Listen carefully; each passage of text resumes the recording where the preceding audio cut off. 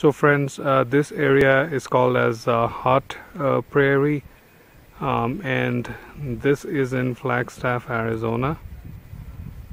You see, such a beautiful place. I've come here to hike this weekend. Done 3.5 miles in, and I'm going to do 3.5 miles out.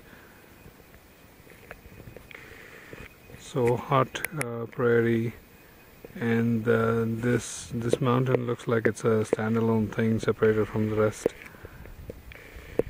And fall colors, the leaves are dropping, and they got to the yellow color, and all the deciduous trees are still green.